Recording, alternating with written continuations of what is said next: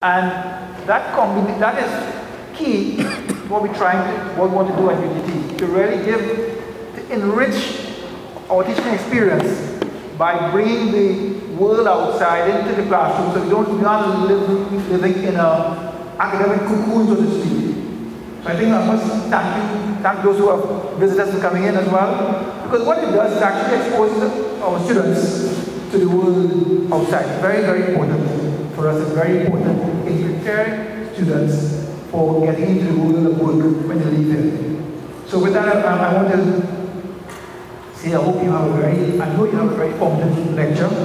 And someone said to me once, the sign of an educated mind is being able to entertain many views without accepting any.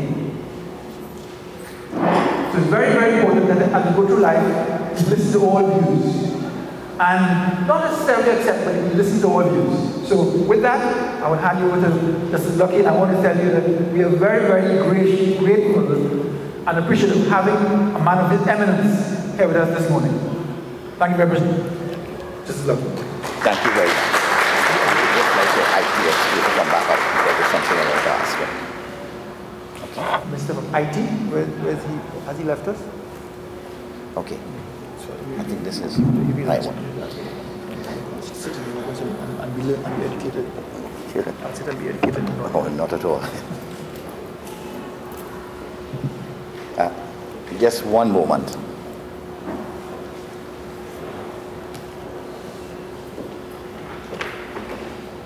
If I want to get back to the original thing, what do I do? To the original. Before I come to maps, there's something on the computer. Go here. Click. Yes. Okay, fine. Right, and then I can pick up what I want. Okay, thank you very much. No problem. Okay, thank you very much for your patience. I'd like to begin by telling you this, that it is my view that it does not make any sense for anyone to keep all his knowledge or what he has learned over the years to himself. I was just telling the distinguished colleagues and lecturers here that the last time I spoke to an audience, there were about 350 to 400 people in Beijing, and I was shaking like a leaf. And I had to tell them that we weren't experiencing an earthquake, it was just me shaking. Similarly, at the UN, and like here, when I sit with all you brilliant academics, the same way, no matter how many times you've lectured, you do feel nervous. And I usually get over that in about 2 minutes. And that 2 minutes is almost up. So what I'd like to share with you this morning are the views, as you will see there, on aspects of the law of the sea. And the topic I chose for this morning is the legal and socio-economic advantages of being an archipelagic state with specific reference to Trinidad and Tobago. As we all know, the surrounding sea is extremely important to us because of the vast resources in and under the sea. These resources are vital to our economy and sustainable development. Oil and natural gas exploration and exploitation, fisheries, tourism, sport, communication, and shipping. All of this is extremely important to us. And during this lecture, I will show you and demonstrate to you how it all began, where we are, how it came about, and how important it is for us as Trinbagonians, or some people say as citizens of Trinidad and Tobago and others, the archipelagic state of Trinidad and Tobago, how the sea is important to us for our economy and for the development.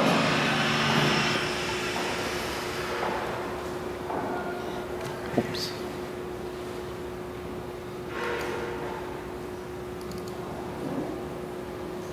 In this first slide, you all know it. This is the political map of the Caribbean. And you'll see Trinidad and Tobago at the end. I'm just looking for the pointer. I'm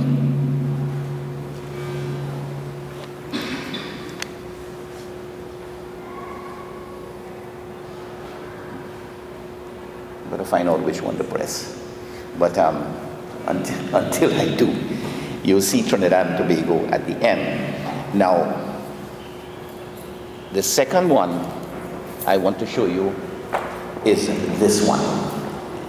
It's the strategic location of Trinidad and Tobago in the Atlantic Basin. And the blue lines show you from Trinidad and Tobago, where basically we export our natural gas, and to a smaller extent, crude oil, but mainly natural gas. Thank you. Yes, and basically natural gas.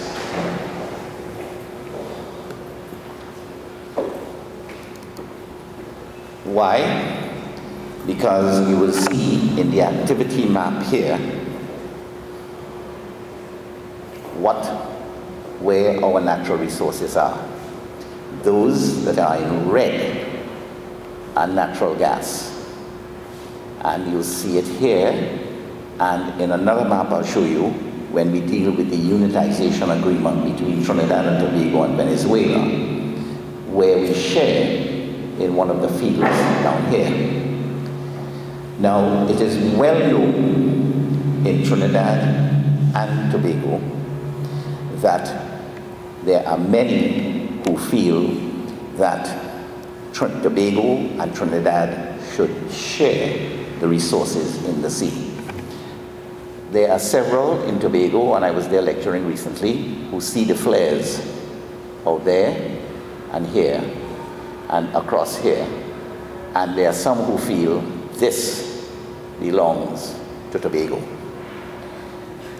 My own view, and this is personal, whatever the resources are here, or here, or here, these resources belong to the people of Trinidad and Tobago. Now, why did I choose this topic? Because to start off, I will show you that Trinidad and Tobago is a small archipelagic state. And as an archipelagic state, there are certain rights that we have in internal waters and rights we have with respect to the measurement of the territorial sea, the contiguous zone, and the exclusive economic zone. And I'm sure, and I will look around, and give me a nod if you don't, and you would have heard of the 200-mile exclusive economic zone. And you would have also heard of the continental shelf and how far the shelf goes out, because it's a natural prolongation of the landmass up to a depth of 200 meters, or where the slope begins. So actually, it may go beyond 200 miles, and applying the definition from here, taking our boundary, we go out up to 350 miles before the shelf ends, because Trinidad and Tobago is part of the continent. I say this because in the recent case between Bangladesh and Myanmar, I was one of the 23 presiding judges. If you really look it up and Google it, you will see that one judge dissented. And although he agreed in principle with the general judgment, he dissented on the interpretation of Article 76. And the arguments were extremely interesting when sitting as a judge from Trinidad and Tobago, the lead counsel in answering Professor Pillay, who was for Myanmar or Burma, he said, and we'll develop it later on, quote, Trinidad and Tobago shot itself in the foot when it signed in 1990 the limitation treaty with Venezuela, and unquote. The reason being that, oops, pressing the wrong thing. The reason being that you know the Orinoco flows here, and this Orinoco Delta shelf contains the largest hydrocarbon deposits in the world. We used to share in all of this down here until the boundary was changed. If those of you who have access to the library at the University of the West Indies, and you go to the special section because there are only 2 copies, and read legal problems of the law of the sea between Trinidad and Tobago and Venezuela, you will see that the limitation line drawn in that thesis took us further southeast than it currently is. I am not an egotist, but the thesis is written by Anthony A. Lucky. And at that particular time, I can assure you that the then government had access to that thesis because the author presented it to the then Prime Minister.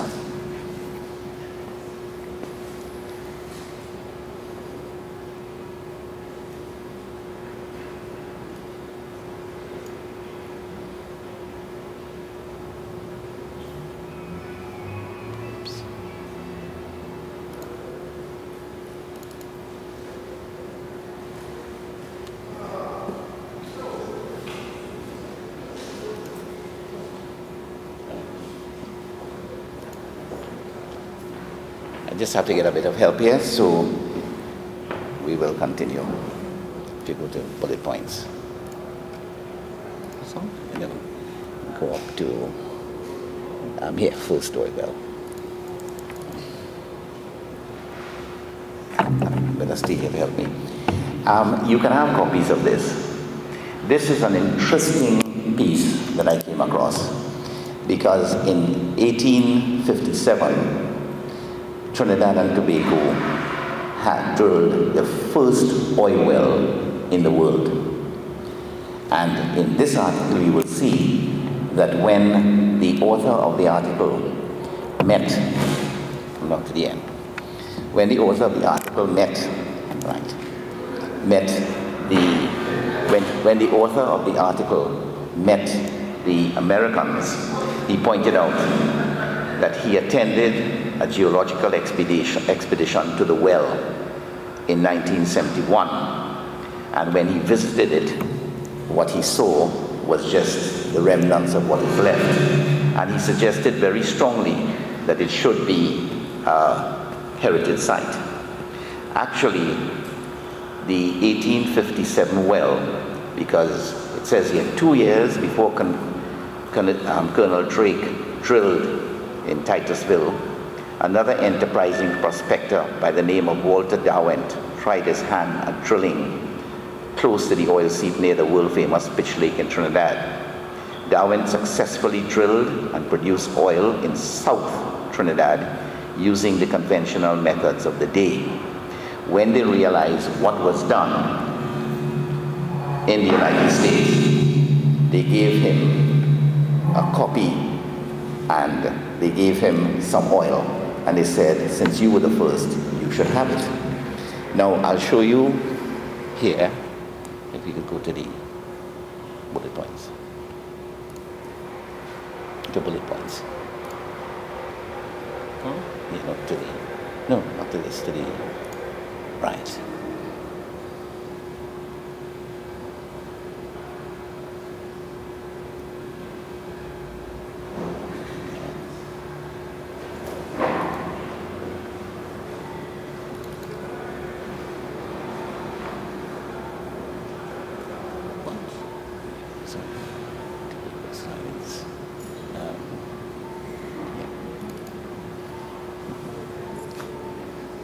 it's not that I want. Can we get back to the beginning?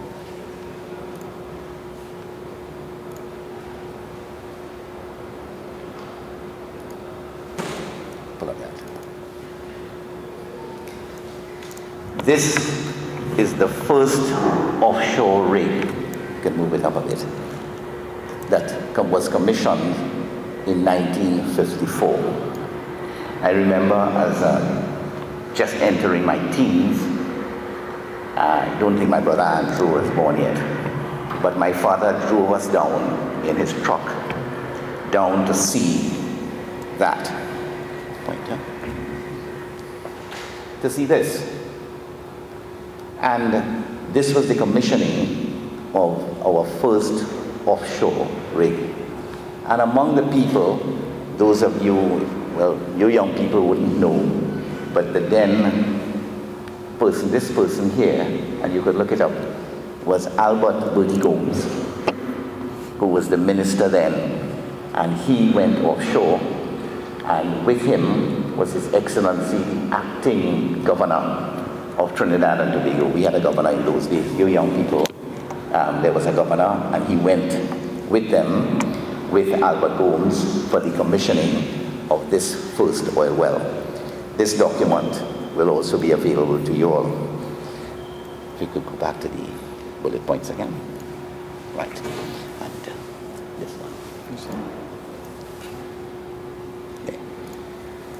Now you keep in your mind that first rig that we saw. Now, that's today. This is the NGC Repsol teak plantation. So from that little rig that you see, that is what we have now.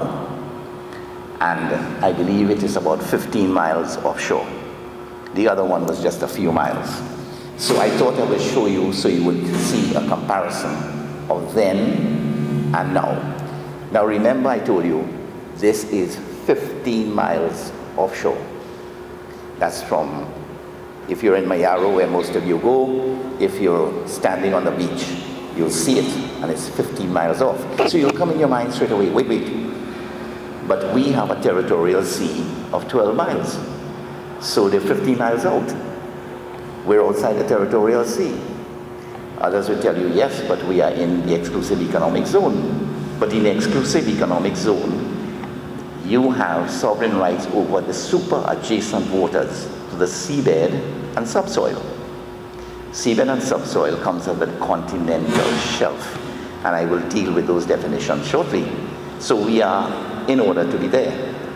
So, bearing that in mind, come back to the original. You see, look at this, what you're seeing there, here, compared to that, what you young people will call a rather archaic bit of wood and steel put up offshore.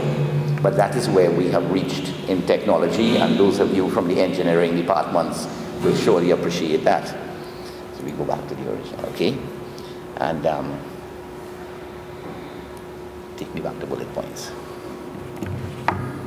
Okay. Now,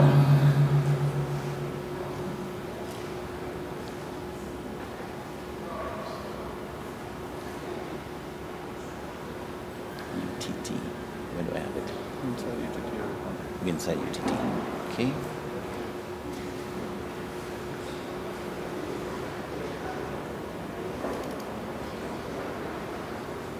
Now I want to get to the, right, good. So, having looked at that now, what I want to bring up to show you at this particular point is back onto the topic, the archipelagic principle. This is set out in the Archipelagic Waters and Exclusive Economic Zone Act of Trinidad and Tobago. And I'll just read you the preamble. It is an act to declare the Republic of Trinidad and Tobago an archipelagic state, and to define the new areas of marine space appertaining to Trinidad and Tobago in the exclusive economic zone, and the archipelagic waters, and the nature and extent of the jurisdiction to be exercised by it in each of these areas, and to make provisions for matters connected therewith in accordance with the United Nations Convention on the Law of the Sea. This act was passed in 1986. Now, why is this so important to all of us? Let me go back to the bullet points. And archipelagic map. This one. Yeah. Now, this is extremely important to us.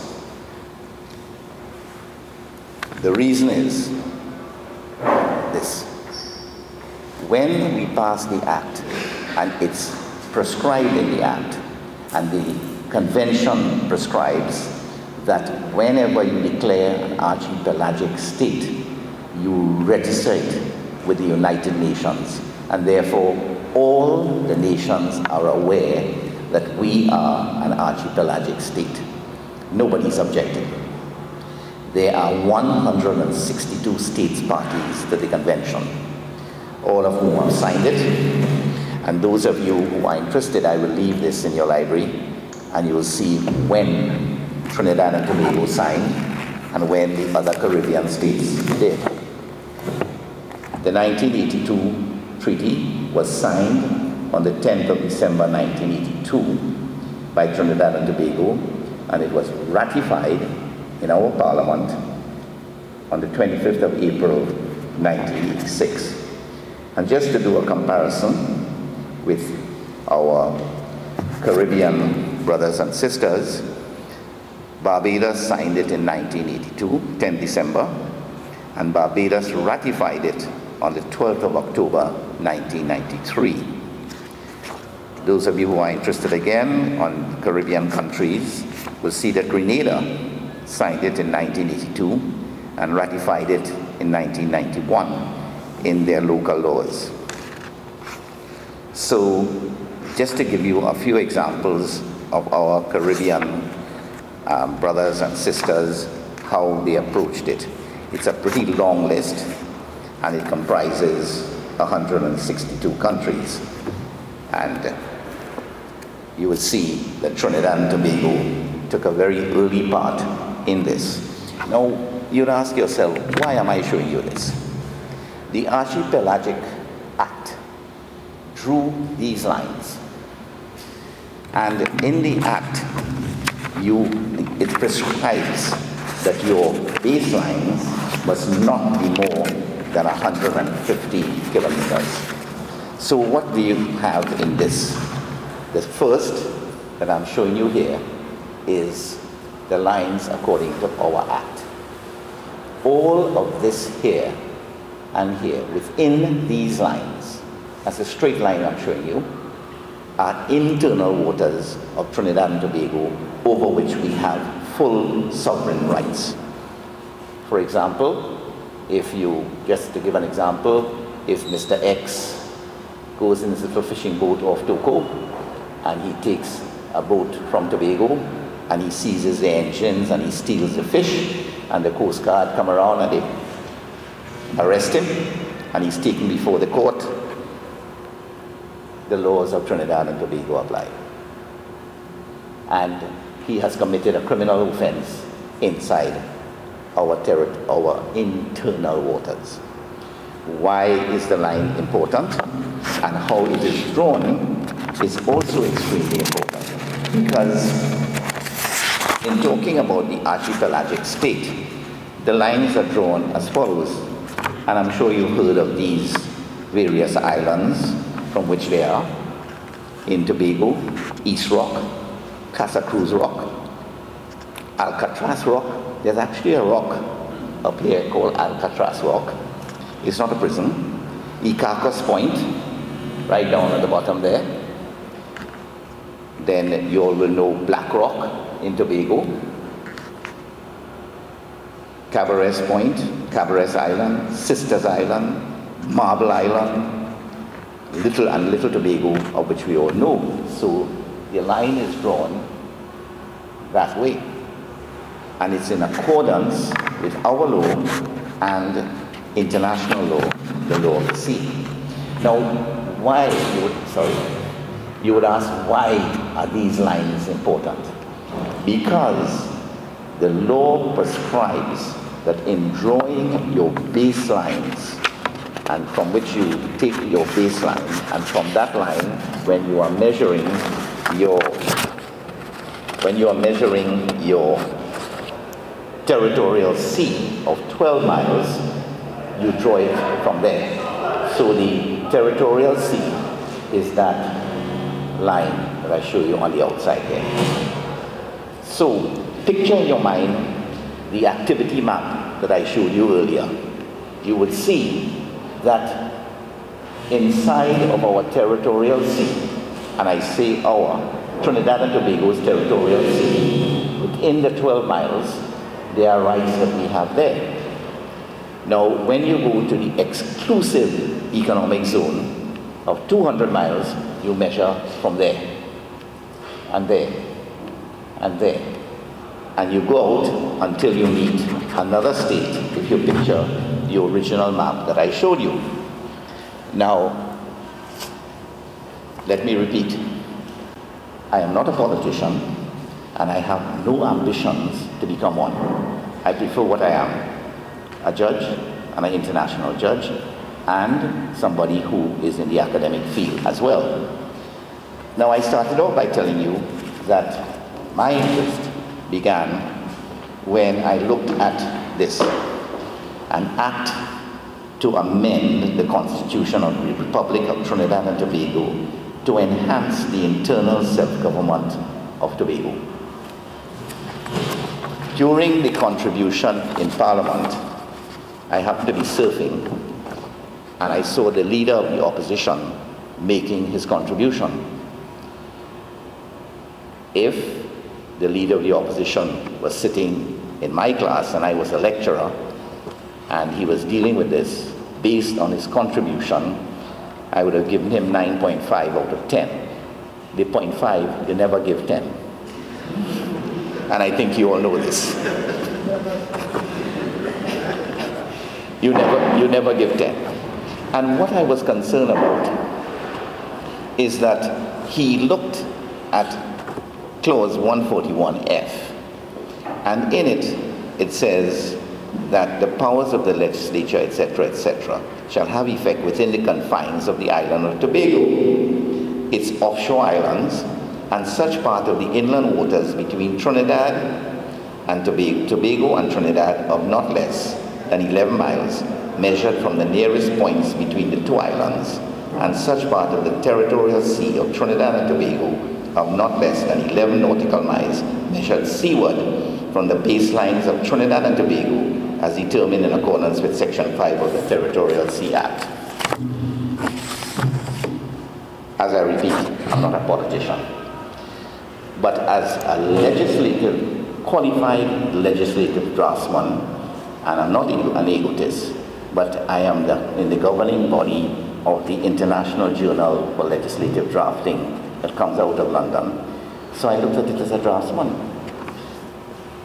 Those of you in the petroleum, and I'm sure most of you here, are much better mathematicians than I, because I never did maths at A level, and I just scraped through a pass at O level. But I am trying to figure out how you get 11.5 miles from there to there, which is about 100. How you get 11.5 miles from there to here? Well, it's 23 miles, so you divide by 2. How you get 11.5 miles from baselines when we are an archipelagic state? How are you going to measure from there?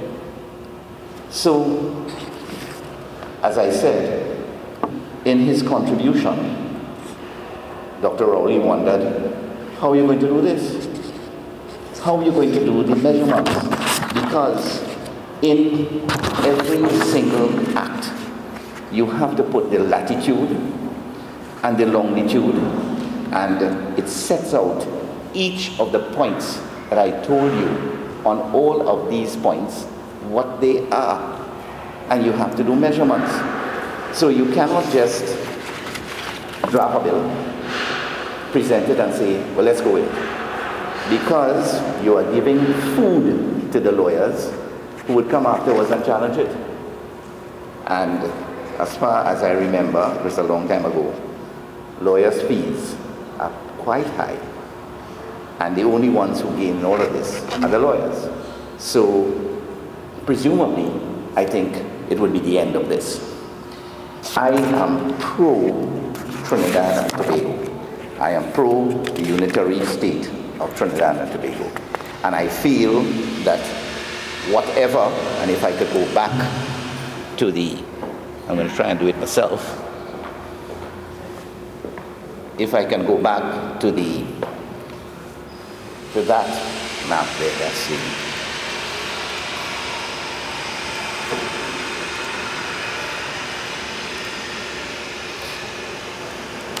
if we can go back to the activity map, you will see that, you know, who does this block belong to? It belongs to Trinidad and Tobago. Applying the law, I am not talking politics here. I am speaking about the law. I'm speaking about the archipelagic state. When we run down here with this line, from there to here, are they going to say, well, from Tobago, let's measure here? And we are a unitary state. So what is here belongs to Tobago and Trinidad. What is here belongs to Tobago and Trinidad. It is a duty of the economists to sort out how and who is going to get what. And you have to give proper instructions to a draftsperson in order to set up a proper draft which everybody would understand in the circumstances. Now, so I am not slamming or battering anybody, but I'm just saying that if you all were in a drafting class in the University of the West Indies doing your LLB, and you produce this draft to me, I will give you 2 marks for effort. And I'm very serious about it. 2 marks for effort. Because it does not make sense. And what I learned when I was being trained as a draftsman many years ago, what we were told is do your draft.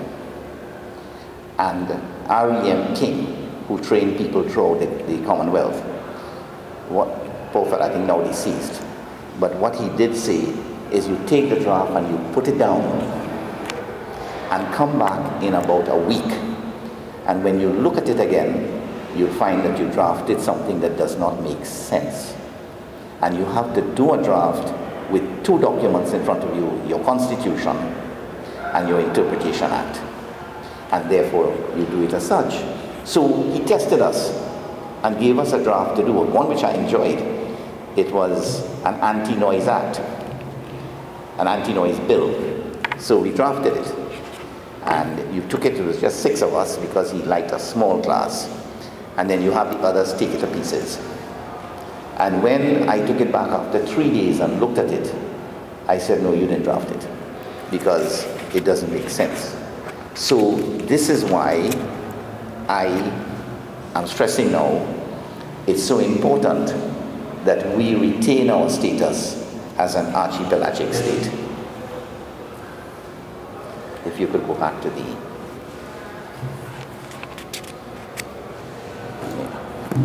Okay.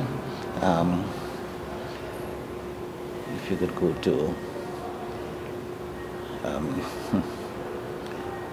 oh yes, interesting. Come up to the Lorraine Manatee. This one. This one? Yeah.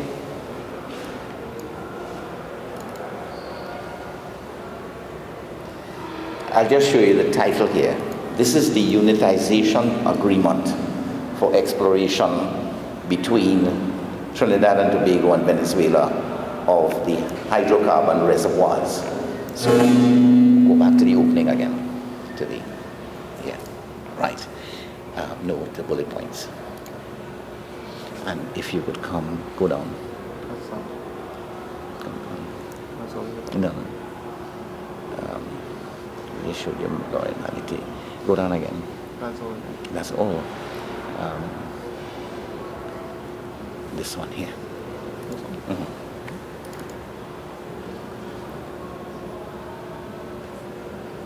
It will take a little time to come up.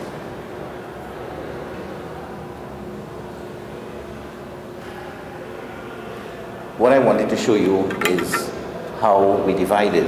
It's not coming up on this. No. Yes. Just be a little patient. So while that is coming up, what happened is Trinidad and Tobago signed this unitization treaty with Venezuela in order to get a little bit of the gas that exists there. Now, you will see here that this is the 1990 boundary. The 1990 treaty divided, delimited the shelf between Trinidad and Tobago and Venezuela. This is a little bit of the Venezuelan coastline, but this is the agreement, and you'll see the line running this way. The red areas are gas, the green would be oil, but the big gas fields are here. This is all part of the Orinoco Delta Shelf. In legal problems of the law of the sea between Trinidad and Tobago and Venezuela, with the use of cartographers and surveyors who was then known as the Ministry of Petroleum and Mines, and the author got access unto the use of them, and using the equidistance principle, because this is the Venezuela coastline, this line in that thesis ran here and then up, so that the belly continued. When we signed the 1990 treaty, the Venezuelans insisted that they wanted access to the Atlantic Ocean, and they didn't have it because Guyana was coming with its shelf from there. So we gave in, and Venezuela got the access through here. What we got was that.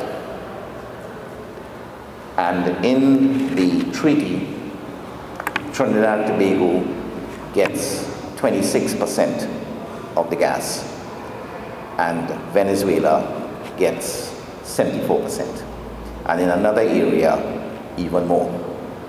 But beggars can't be choosers, and we had to accept it or get nothing at all, because it was a period of negotiations, and the negotiations culminated in that. What I want to point out to you, it's a bit small, but you see all the coordinates here? Those are coordinates that you have to do whenever you are using the equidistance, or you are using the equidistance principle adjusted, or you are using, as I pointed out in the Myanmar-Bangladesh case, what is known as the angle bisector method, which involves, for you young people, you may have to do it one day, the use of mathematics, the science of maths, and you combine that with geographical circumstances and everything else. Using the angle bisector method, my delimitation line between Myanmar and Bangladesh was the same coordinates as the other line used by the majority, and they used the equidistance principle, but the convention always says, in order to arrive at an equitable solution. So they took the line and adjusted it to arrive at an equitable solution and came plumb on the angle bisector method. So it was basically the same. But when I looked at this as an academic, and a legislative draftsman, and I looked at 141F, and I looked at the whole thing. I looked at it to the back when I first got it. I even turned it upside down. I didn't see any coordinates. I didn't see any measurement. I didn't see any baselines. And now, so you understand the Lorraine Manatee. Now if you go back to my archipelagic map. Oh, yeah, no, it's not on that, yeah.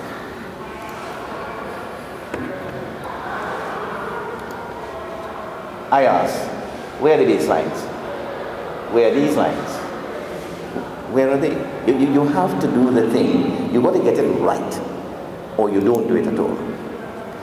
And I am not bashing anybody. What I am saying is, let's get the thing right. Now, we go on to the other point, which is the limitation. Tobago says, well, let's delimit the area between here and there. And when I delivered 3 lectures in August last year in Tobago, there was a division and a hue and cry where some people said, man, we think it's time Tobago separates from Trinidad and we do our own thing because we have gas and oil. So what's going to happen? We cease to be an archipelagic state. So that goes through the window, and then Tobago decides, well, let's see how we divide things between Trinidad. Where are you going to run the lines? What are you going to do? So from a legal point of view and applying law, it seems that we will benefit more as Trinbagonians if we remain as the archipelagic state of Trinidad and Tobago. This is based on how I view the law and the current law. Rumor has it that this bill will not be represented in that particular form, and I am extremely happy about it. Now, to do a little comparison, if you could pull that up, I decided to consider whether there were any other states that are similarly circumstanced as Trinidad and Tobago. If you go right down to the bullet points at the end. That's all it has there. All right, if you go back to my original notes. Yeah. Come down. Yeah. Map. No. Malta map, yeah. This is our web page. Mm-hmm. It should come up.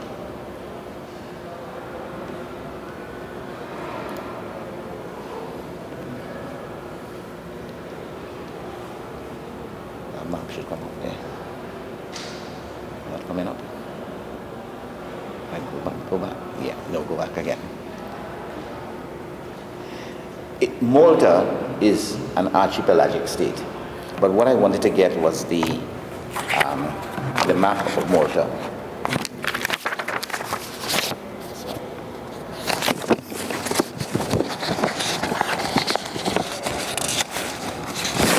One of the things that I do have to do is to learn how to be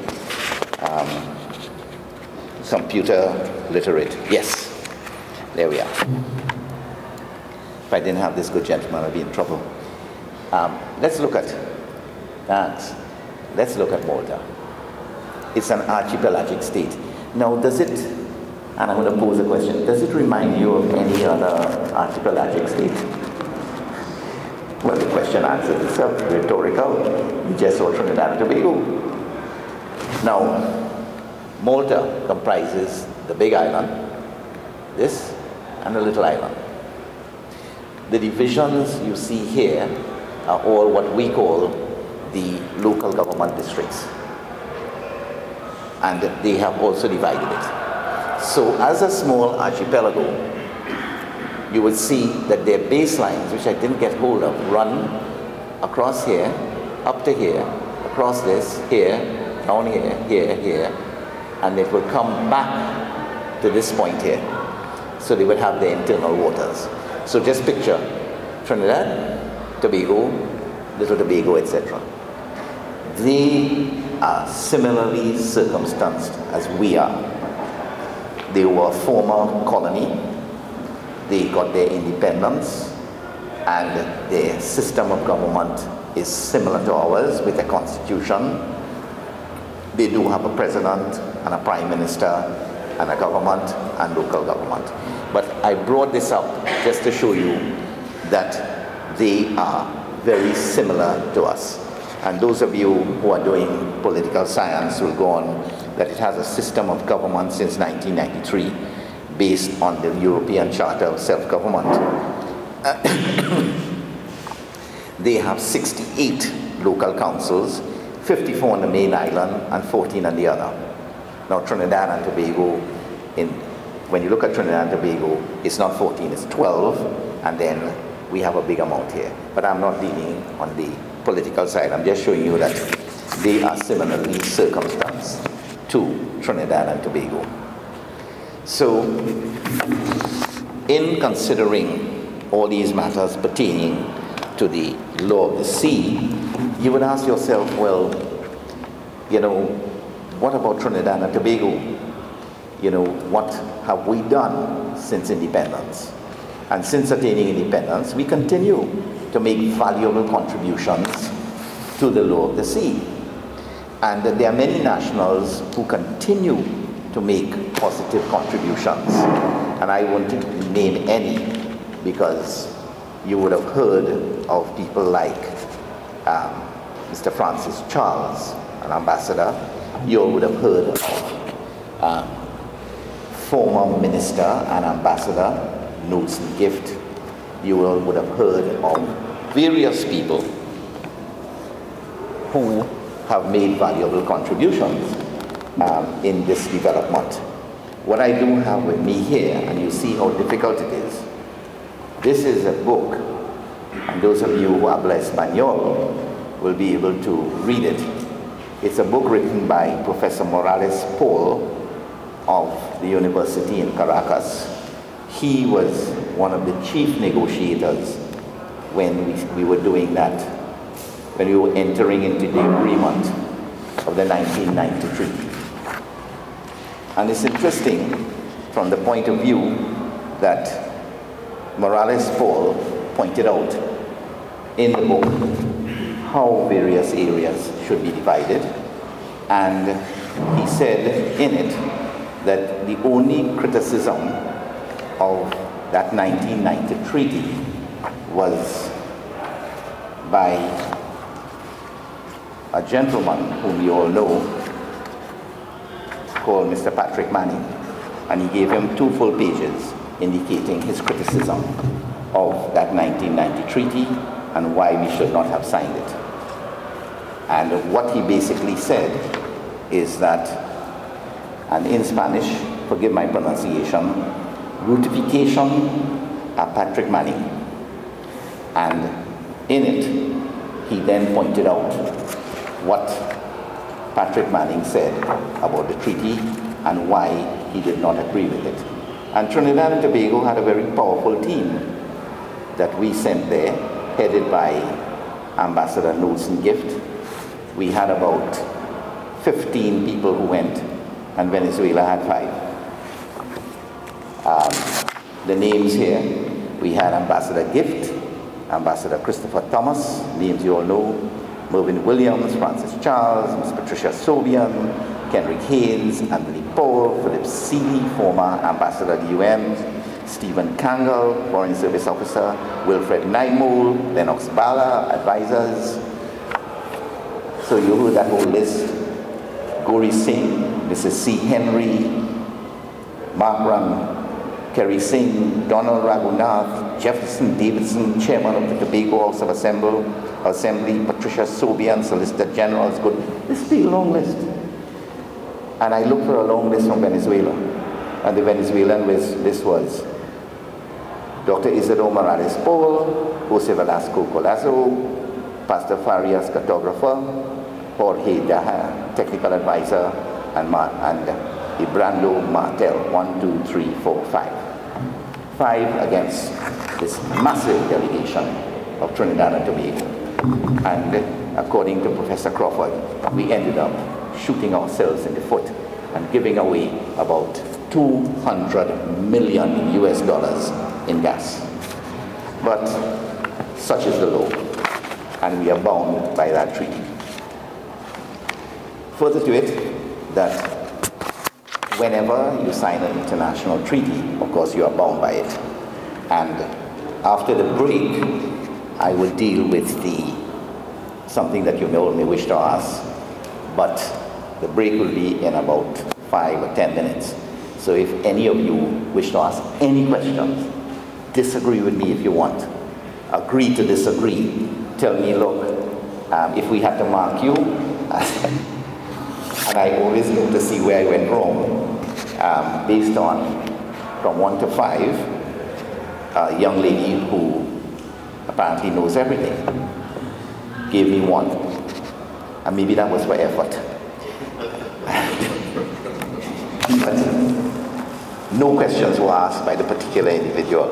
So are there any questions you want to raise on what I have just done? Excellency and observation. Sure. Maybe the question of that treaty in 1993. 1990? 1990, the demarcation between Venezuela and Trinidad and Tobago may have been more properly resolved by some degree of public consultation where more informed views could have come to the table. The issue of referendum, national referendum, is that a norm in settling? Do any countries use a mechanism like that?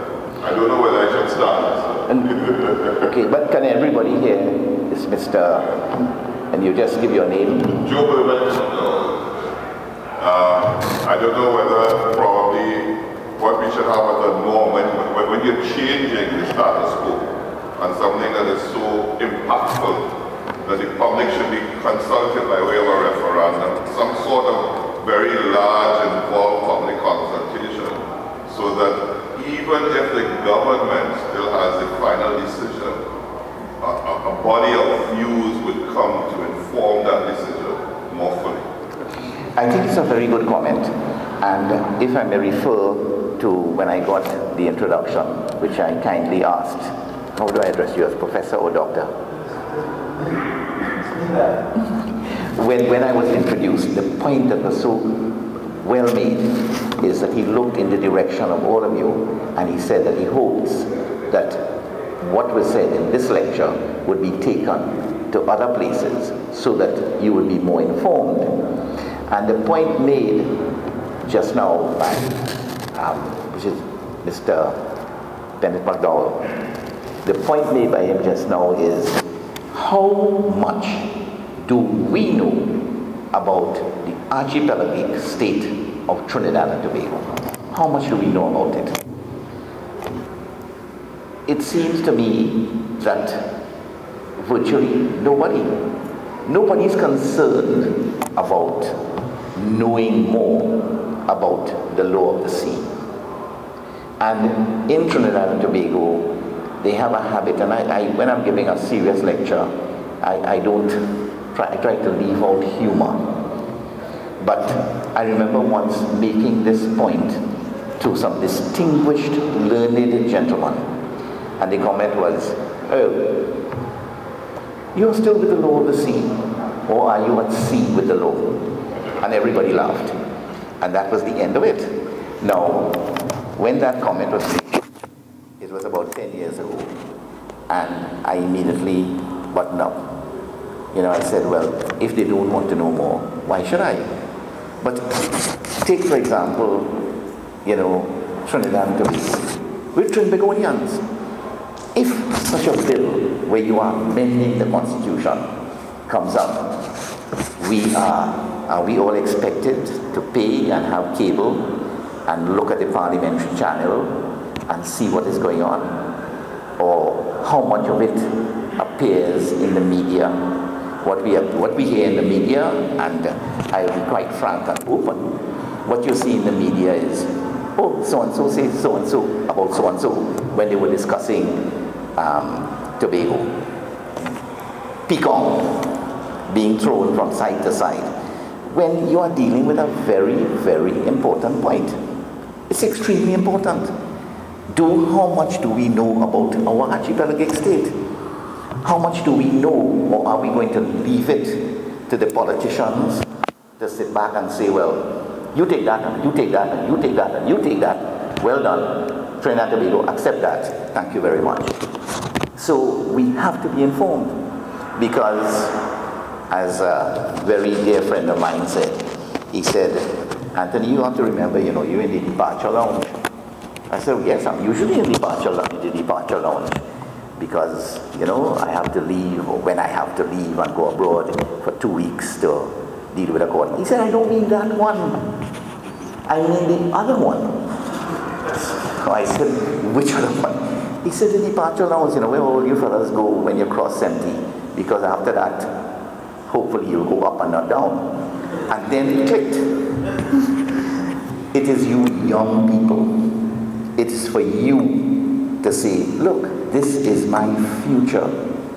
My future. There's no more, there are no more finds of oil on the land. What we have is just going on. What is out there is in the sea, and we have to be very interested, and we have to protect our rights. Next question. Mr. Patrick.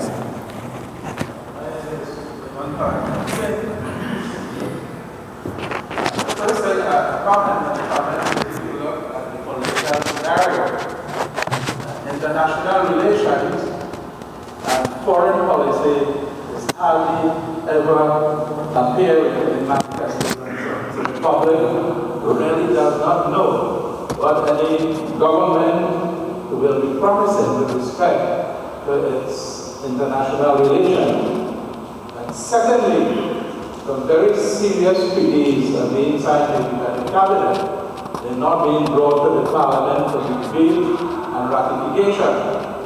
And that poses a serious limitation to the knowledge of the population.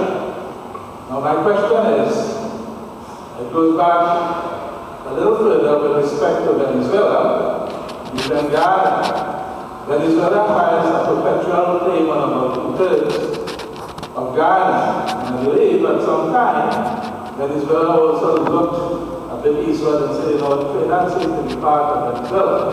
Now, what sort of problem that has caused for the draftsmen of boundaries and so on with respect to economic zones and territorial seas and so on? This is a question I want to.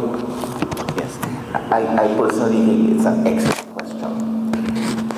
Firstly, our immediate neighbors on the sea side, involving the law of the sea, and you're correct, Venezuela, Guyana, Grenada, to a small extent St. Vincent and the Grenadines, and the Barbados. Now, at the moment, we have the 1990 treaty with Venezuela, and as far as I remember, there was no public consultation. They sent a team across there, and I gave you the names just now, and that met with the Venezuela team. They drafted, a document was drafted, it was presented, it was taken to the parliament, it was, as you remember, 33-3, and it was passed. And we accepted it. It's being criticized now, but there's nothing we can do about it. We entered into another treaty, if you could pull up the thing, recently, in April 2010. Trinidad and Tobago, let's look for Grenada. Go up to UTT. No, go up to the UTT thing. Grenada. Liberation Treaty between.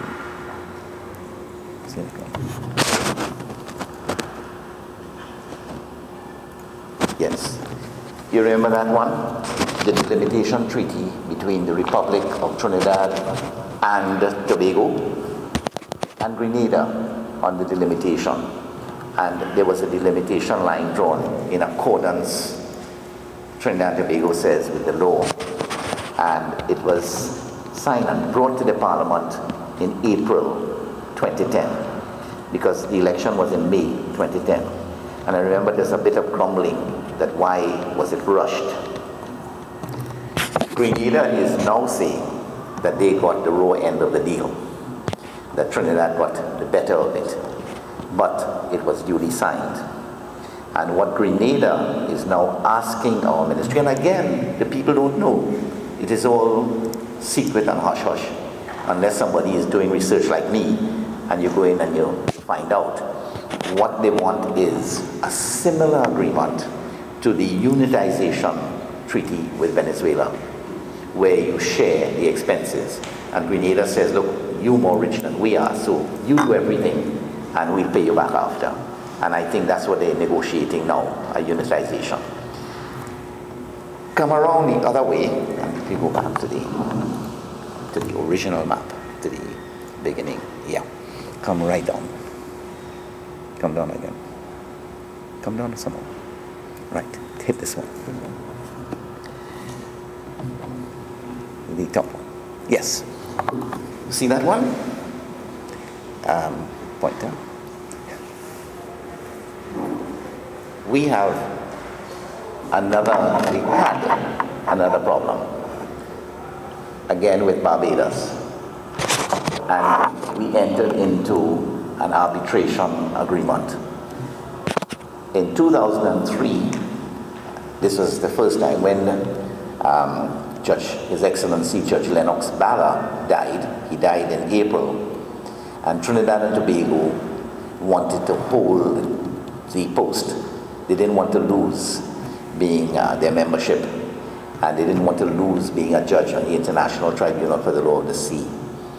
And at that particular time, they pulled a judge out, me, and said, Judge Lucky, look, we think you could hold this seat for us. And I was elected on September the 3rd, 2003. When I happened to be, and I'll condense it, I went up there meeting 20 legal luminaries from all over the world. And one of them came to me and said, do you know, and they suggest things with each other. And you formally asked, Judge Lucky, do you know that a case will be coming to us between Trinidad and Tobago and Barbados? To which I said, what? They said, yes, don't you know that the Attorney General, Mia Motley, her name, you know, was up here. And she was speaking to the President, and they were organizing an arbitral tribunal. He said, have you all, under Article 2, under Article 287 of the Convention, have you made a declaration stating how you would like your matters to be resolved? So normally they make a declaration stating International Tribunal for the Law of the Sea, International Court of Justice. So you make that choice. But if you have not made a choice, you are deemed to have accepted arbitration, which is a fact. And you all will recall, the public were told that Prime Minister Manning was going to meet the Prime Minister of Barbados, and they were going to resolve the matter. And he was due to go on Thursday. So I went back to report that I had come back. So I said, well, Minister, don't you know that Barbados is going to file against us? And I was told, no, look at what delegation outside. And our ambassador came and said, listen, this matter may come to you, so don't say anything. And the Prime Minister was due to fly out on Thursday morning, and Barbados hit us with it, whack. They filed an arbitral for arbitration. Having filed, they said, Trinidad and Tobago can't do anything because you did not make a declaration. So we spent 25 million US dollars on the arbitration fees. Barbados, according to the parliamentary reports, according to Hansard, they say they spent 15 million on their lawyers. Because, and your people should know this, when I first went there, the judge from Ghana, Judge Thomas Spencer, who was a former president of the court, he said to me in his beautiful Ghanaian accent, Anthony, if they make you an arbitrator, you must take it, because you can print your own money. Now, imagine I had just come off the judicial bench. I am still in the framework of locking up people for fraud, sending people for long jail terms. So I said, wait. I said, wait, Judge Mensah, it's against the law. He said, no, what I mean is that you get so much money because an arbitrator gets 500 US per hour. 500 US per hour. And if it's in London, 500 pounds an hour. So, and I said, how long per day does an arbitrator work? He said, well, a minimum of 6 hours per day. 6 5s in US. So it cost us a lot. So I said, no, well, if you came to our court, you don't pay a cent. The judges are already paid. All you pay are your lawyers. So it would have cost Trinidad and Tobago about 500,000 and Barbados 500,000, because in the arbitration you share. What happened, Mr. Badagari Singh, was this. If you look, if you look at the screen, that's Barbados, that's us. That's what Barbados claimed, you see? They came very near to Tobago. And with all due respect to the learned counsel, the Barbadians said, all is mine.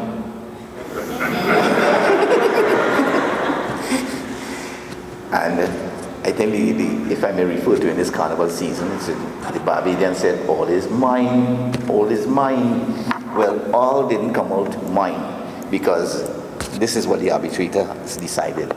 I just wanted to show you what Barbados, I don't blame them. If I was in Barbados, I would have done the same thing.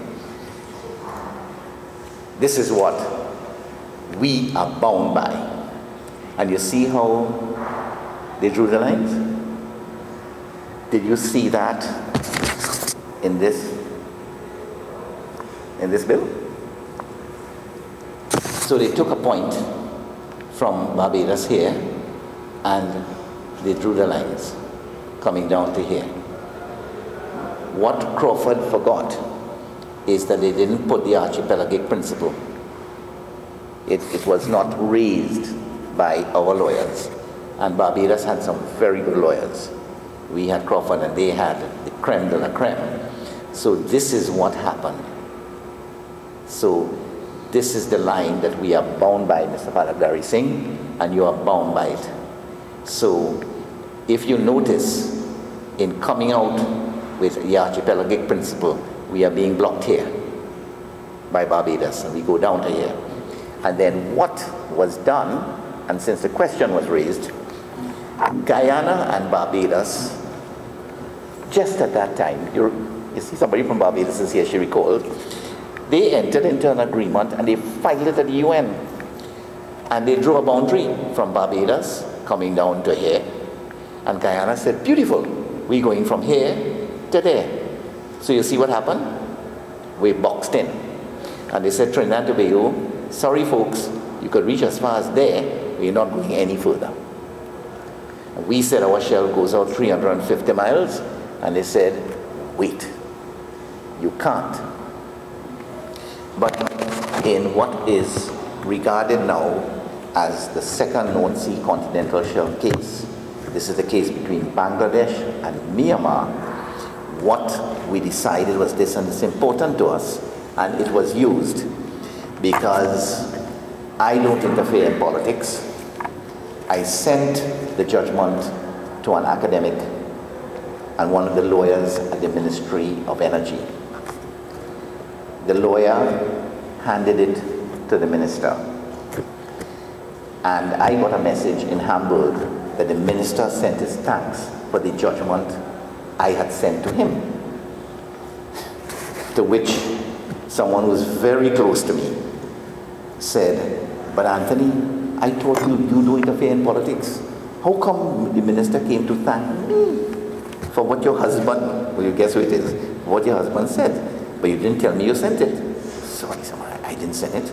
I sent it to the academic. But she did the correct thing. She gave it to the minister. And what is interesting, and bear this in mind, young people, they declared an exclusive economic zone of 200 miles. running that way. And they said, Trinidad and Tobago, sorry, you can't go. But the act is very clear. Our act and the Exclusive Economic Zone Act. And under the convention by which we are both bound, it says quite clearly that the Exclusive Economic Zone is 200 miles, and that is very correct. And the Exclusive Economic Zone goes out for 200 miles. And what the rights you have, the sovereign rights in the Exclusive Economic Zone, are the following. You have the rights to the resources in the sea, above the seabed and subsoil. So, in the Exclusive Economic Zone, which they've done there, and Barbados, of course, goes out further, they have rights, but not to the seabed and subsoil. That's the continental shelf. So what we did in the Myanmar-Bangladesh case, something similar came up. Myanmar said, no, we have 200 miles. Where are you all going with your continental shelf? And we said, the continental shelf extends. So the question was, but are you blocked by the Exclusive Economic Zone? And the full court held no. And it was called a gray area. And we have what is called a gray area here, because Barbados and Guyana share the sovereign rights to the resources in the sea above the seabed and subsoil. Trinidad and Tobago has sovereign rights to the continental shelf. So what happens? We sent out our big raid, and Barbados and Guyana said, we're terribly sorry, get out of our waters. And we say, okay, but you know, the shelf is ours. So the convention says you try to get to an equitable arrangement where they will say you could do the shelf. So what happened in Myanmar and Bangladesh? Bangladesh says, we have the shelf, catch all the fish you want. We're not going to catch any. You can see our fishermen taking it, lock them up. But don't touch the resources. Don't touch the resources. And it's rather like, again, in this season, those of you who say that Calypso is not dead, it's still a bit alive. There was the Bajan and the Trinidadian, and this is the only bit of humor you'll get from me, who decided to cook pilau.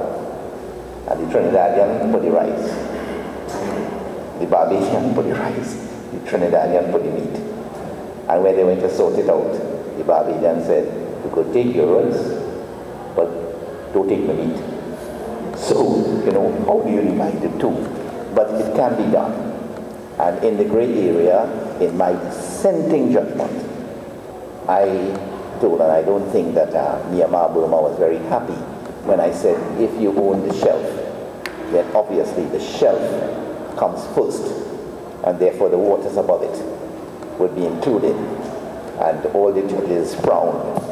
But similarly, we, in this situation, we could tell Barbados, take all your fish you want, but don't touch the oil and gas. And just to end off on this note before the break, they decided,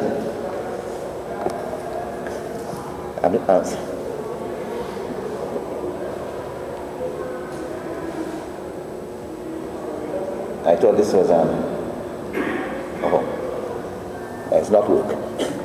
They decided that Trinidad and Tobago and Barbados in the arbitral award should enter into a fishing agreement called the Flying Fish Agreement. And that agreement, they said, you should sort out, because Tobago fishermen, when I gave the lecture, Tobago fishermen are saying that the Barbados trawlers are coming down here and taking the flying fish, because fish are migratory by nature, and the flying fish moved to more this area, all around here, and they came down. And you'll remember the case some years ago where we seized the Barbados trawler and they arrested the fishermen. who, for some reason or other, everybody was released. And so they made that suggestion.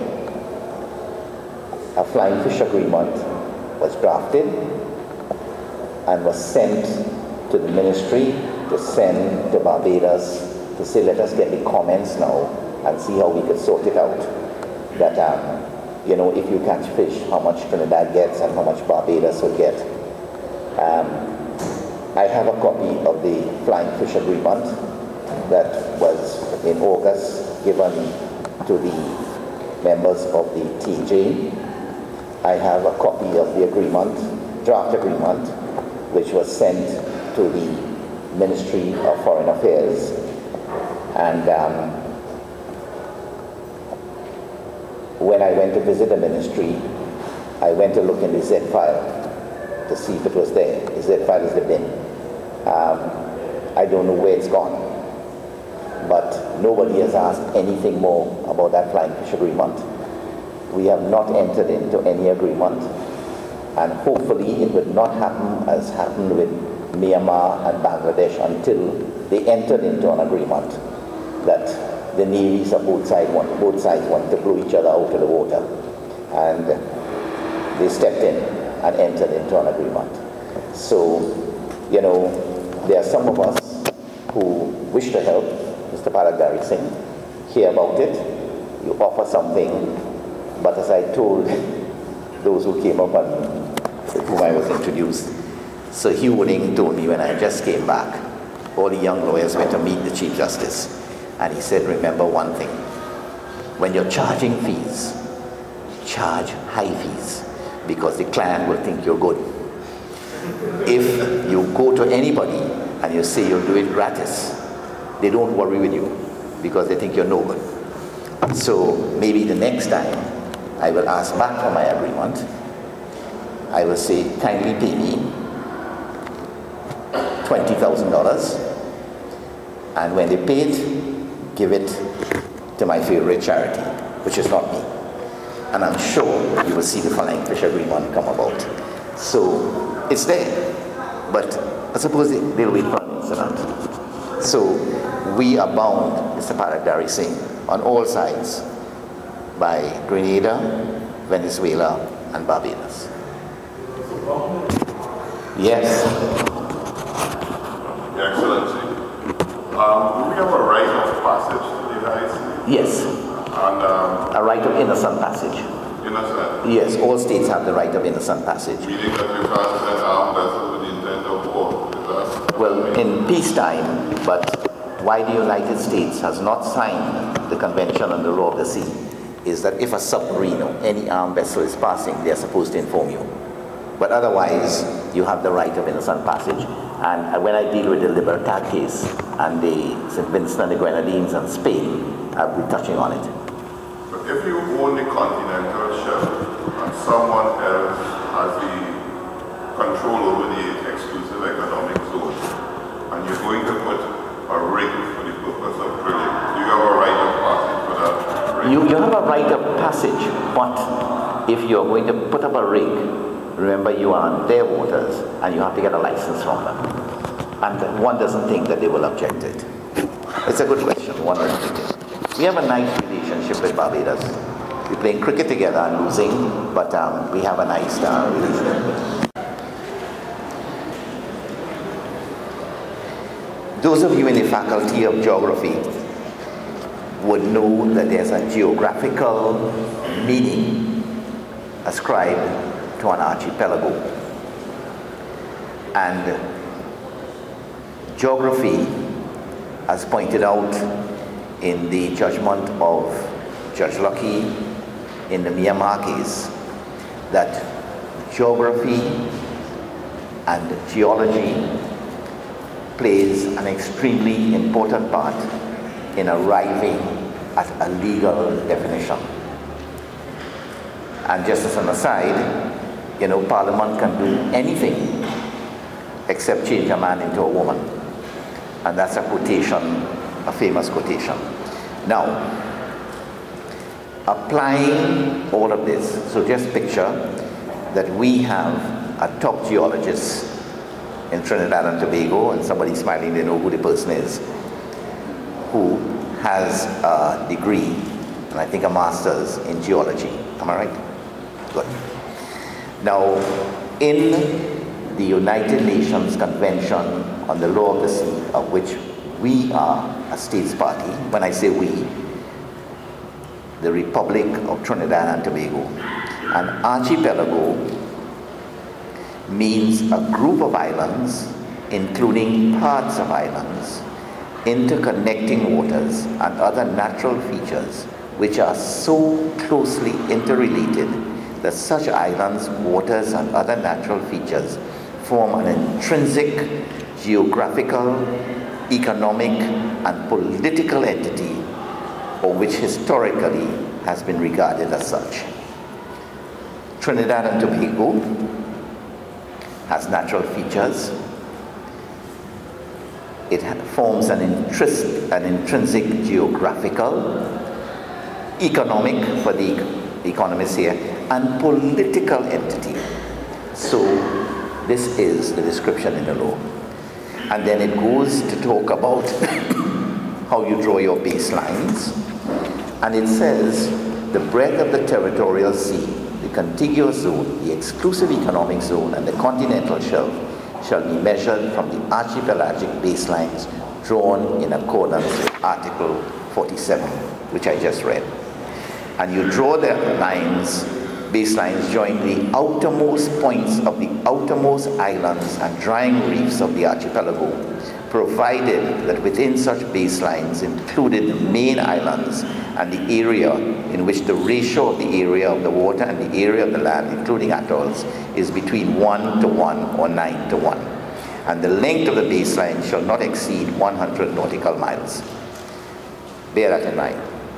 What does our act say? I'll put it up on the screen. This act, and forgive my back, young people raised the point. You notice the opening? It declares that the Republic of Trinidad and Tobago an archipelagic state. And then it goes on to talk about appertaining in the exclusive economic zone, the archipelagic waters, and the nature and extent of the jurisdictions shall be exercised by it, etc., etc., etc.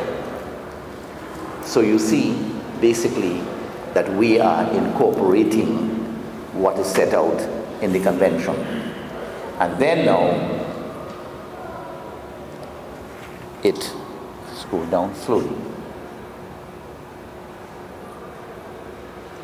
You see, now look again how we, Trinidad and Tobago, has followed the definition I just read for you. Means the political entity of Trinidad and Tobago comprising that group of islands. You see the same definition, just so closely interrelated, form an intrinsic geographical and economic entity. So all the state parties, 167, they are all part of agreeing to this. And then it says what the archipelagic waters are, the waters enclosed and drawn in accordance with Section 6. Scroll down. It talks about conservation, etc. Then continental shelf shall have the meaning assigned to it in the Continental Shelf Act. Our Continental Shelf Act incorporates what is set out here again. So go right down to the end. If you don't mind, I'll take you down to the end. Just go slowly. Right, hold it there.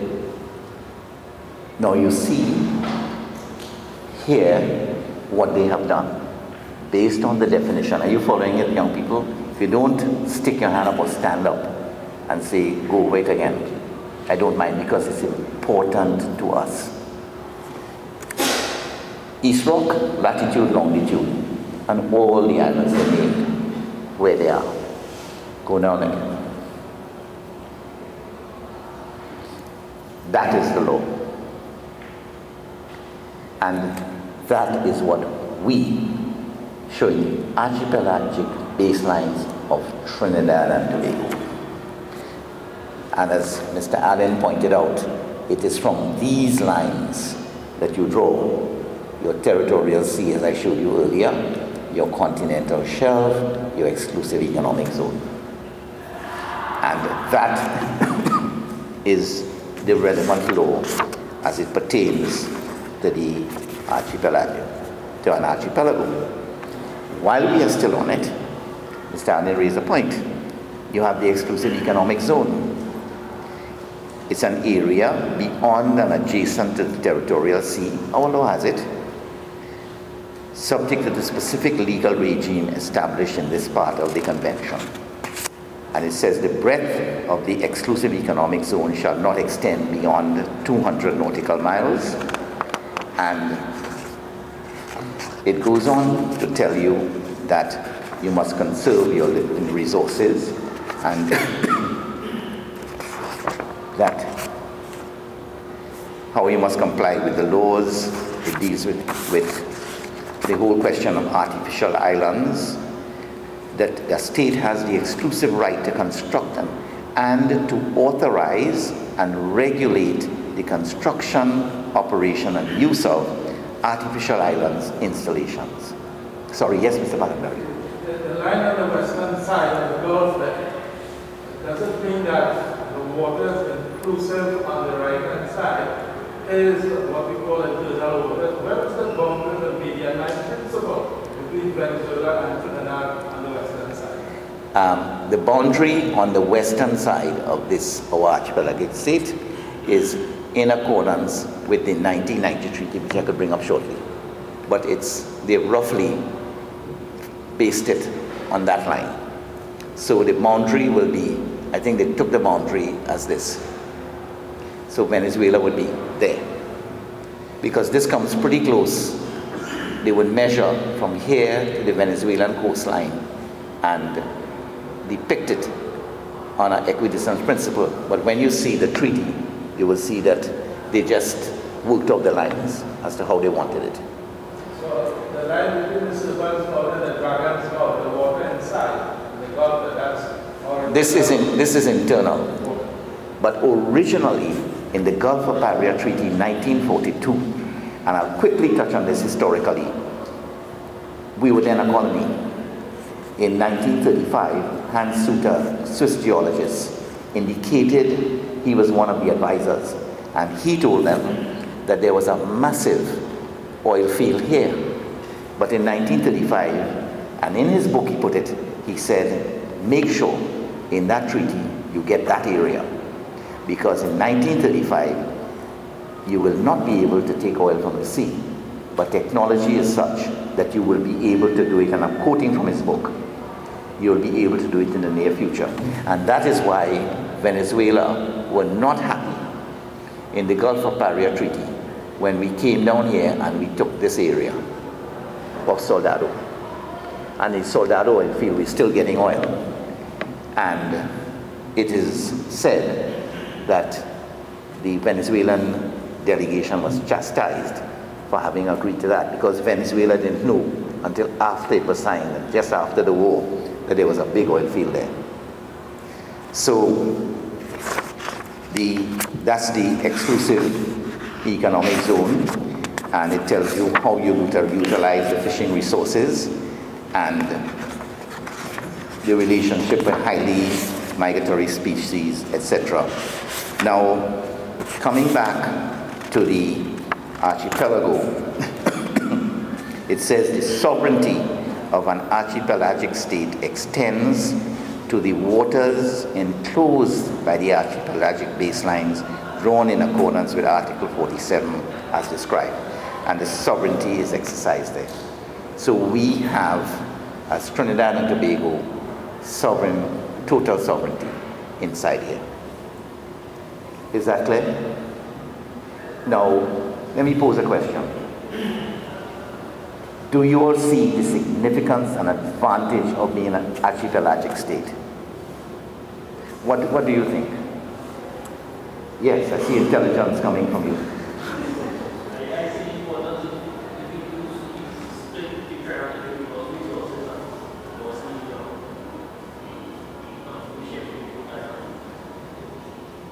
You think from a, sorry, let me get you correct, that the resources should be shared.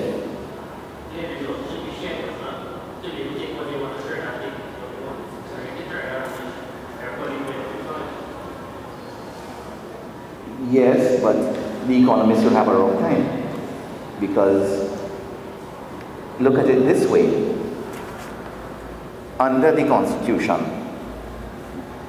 I'm posing this question to you, I just want to get the young people's view, anybody else can answer. Under the Constitution, what are you and I? We are citizens of Trinidad and Tobago. Therefore, under the Constitution, we have the rights set out.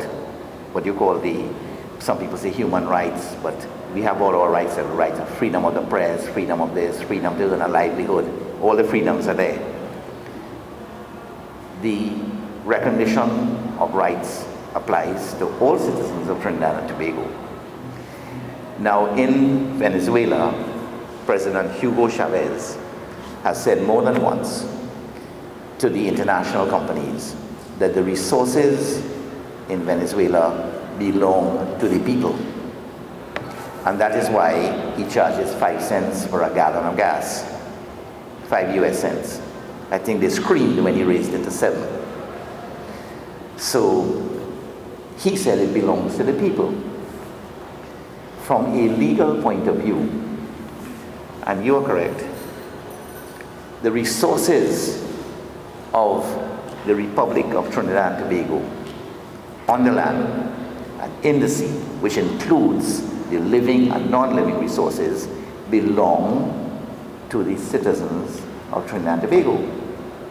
To you, to me, and to all the Tobagonians here. They are, I'm sure. But it belongs to all of us. So I see a bit of a difficulty, but you always instruct the draftsman and you say, well, draft up this thing for us. A draftsman would say, how can I divide up things when it belongs to everybody? You grant internal self-government and they say, okay, we want to make regulations and we want money for ourselves. Where's the money coming from? And the money must come from Trinidad and Tobago. It's a difficult thing. You'll have to see how you can adjust it. And the economists, with all due respect, any economists here? Just put your hand up. But I see he has two. But they always say about when economists are teasing lawyers, you never see a one-handed economist, because they always say on the other side. But if you look at this side, on the other side, so my economist friend Leslie Scotland, and if you know him, Leslie always say yes, but so and so, but on the other side. But they try to get something equitable. So we have to look at how, from an equitable point of view, you do it. So that is what you do. But there's a paradigm of governance, like what I see in Canada, for instance. We have a federal system where you have provinces like Alberta, where the provincial and the lower level governments are entitled to a share. The federal government is entitled to a revenue. There's a revenue sharing formula. But it's based on a presumption that governments at every level still are useful, independent purpose. Isn't that a more equitable? Isn't the problem really a problem of the Constitution? Maybe the way that they try to go about it in the Tobago bill is not necessarily the solution. But if I may say so, as a draftsman, it is not the solution. But as a draftsman, I would say there is a solution. And I'm going just briefly into the field of legislative drafting. Once you get proper instructions, you do it. And that is why when the contribution was being made in the Parliament, one of the distinguished parliamentarians, well, I should say who it is because it's on Hansard, Dr. Rowley said, openly, he said, there are experts in Trinidad and Tobago who can assist with this draft. And he called my name. But the politicians know best, or they think they know best. But he did call my name and he said, why don't you call upon him? I'm still waiting for the call. Yes, sorry. Justice Lucky, isn't there a similar situation in the US where they have defined federal lands and state lands. For example, I think the MMS, which is the Mineral Rights, they control the 12 miles, and the palace of Louisiana, they will have the federal state limit, 12 miles, and beyond that is all federal. So they can approach that way. You see, what, very good. You see how we're discussing here? We are slowly, people from Mr. McDowell, from Mr. Allen, from Mr. Palagdari Singh. What we are seeing is you're getting a view. Now, if I had to sit back as a draftsman, I would say, yes, Mr. Allen says, let me go and look and see how they did that. Mr. McDowell, let me see what they did in Canada. Let me bring it into a hodgepodge now. Mr. Palagdari Singh, yes, you said people should be informed. Let us put out, what do you call it, a white paper, or let us put forward a bill. Let us ask for public comment. Let those who have an idea give an input, and we move from there. Because, look right here, you are hearing, look at Canada, look at the United States. They were able to deal with certain aspects involving oil and flow of the sea and so. Let us see what we could get together and come up with something that could benefit the people of Tobago and Trinidad, or Trinidad and Tobago. And that is how you get to what Mr. Palagdari Singh raised earlier. Get public opinion and let the public become aware of what is happening.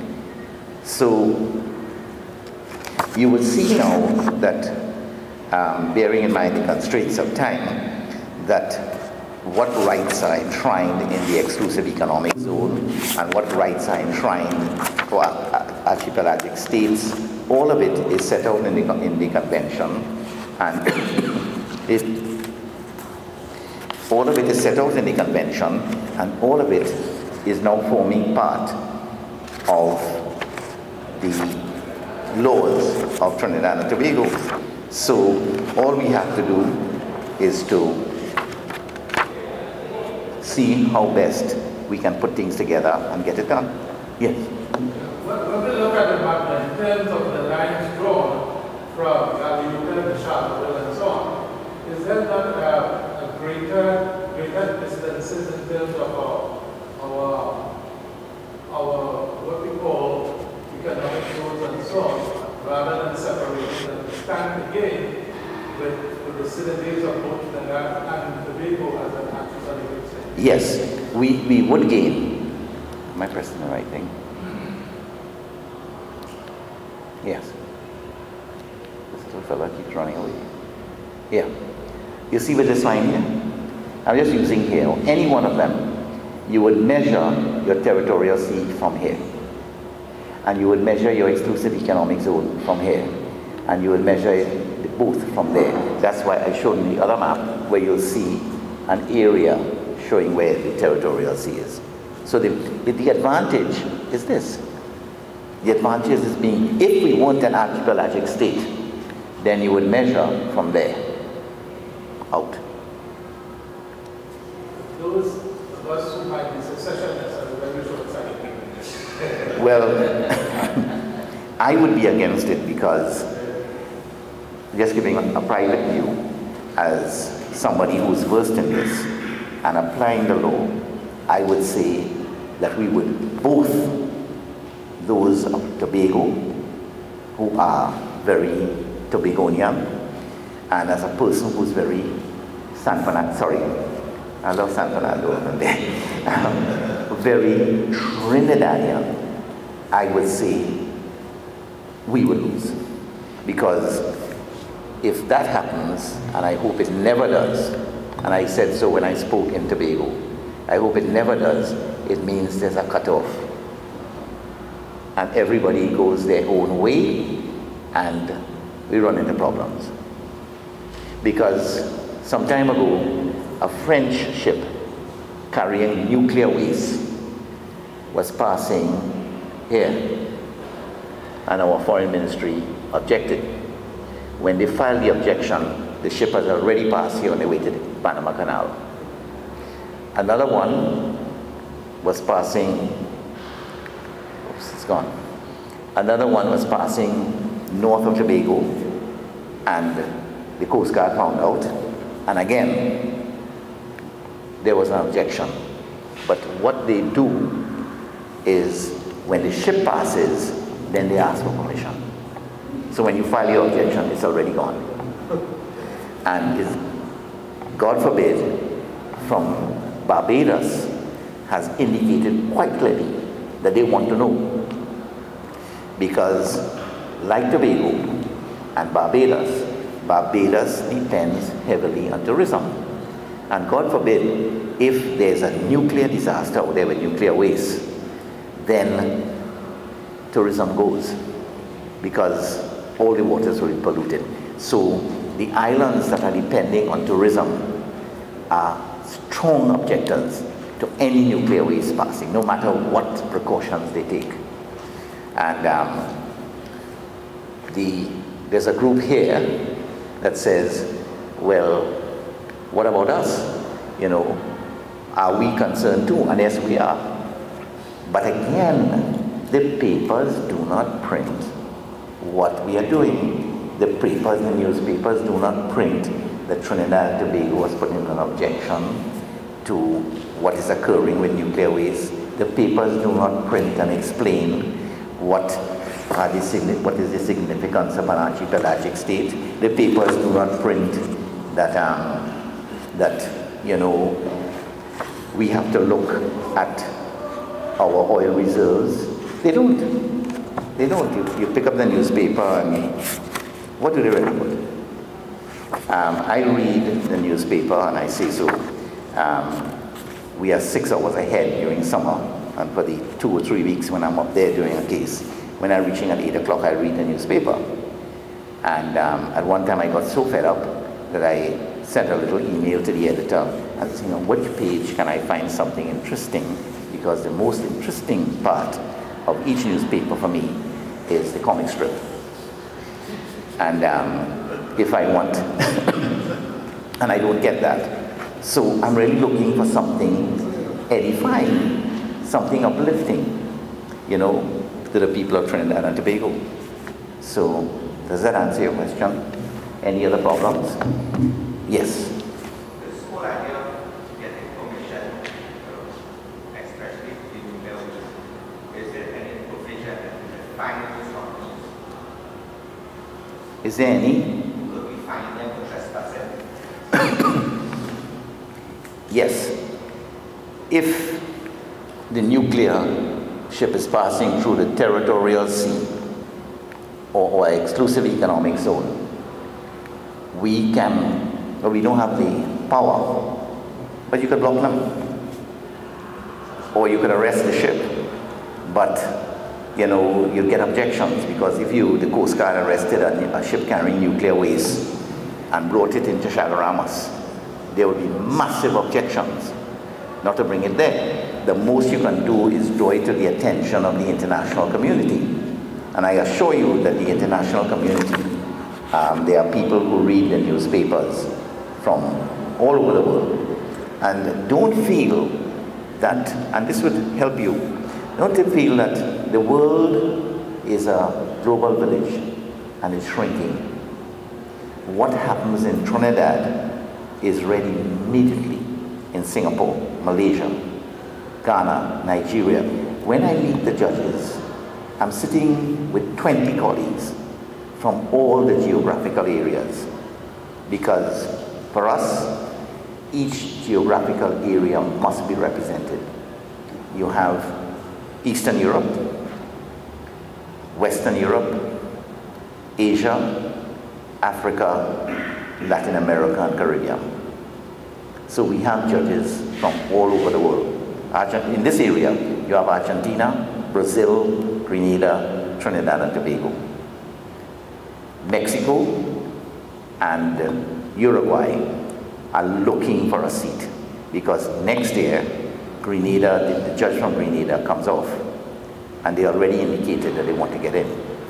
So when you meet these people, I was shocked that Judge Chandrasekhar Rao, who comes from Delhi, He says, I see in Trinidad and Tobago you have this. I see in Trinidad and Tobago you have that. When I was in Beijing, I was shocked that the legal advisor in the ministry was telling me about Trinidad and Tobago and what we are doing offshore, and that we entered into the first unitization agreement in the whole Western Hemisphere, because nowhere have they, where you have a shared boundary, no country has entered into such an agreement.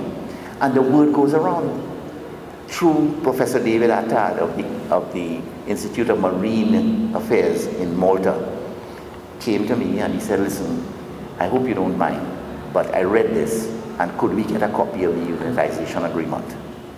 So I called up here, the ministry, and they actually answered the phone. And I said, could I speak to the legal officer?